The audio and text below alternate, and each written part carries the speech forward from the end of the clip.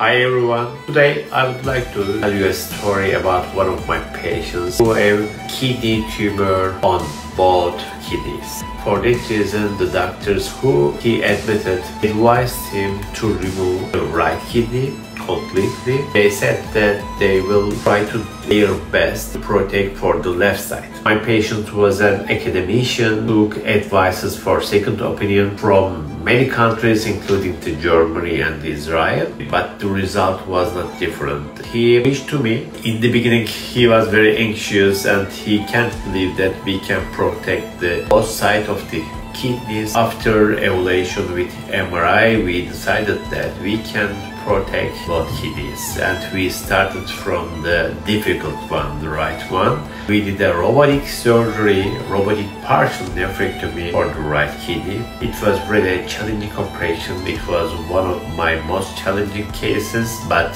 fortunately we achieved a full successful treatment.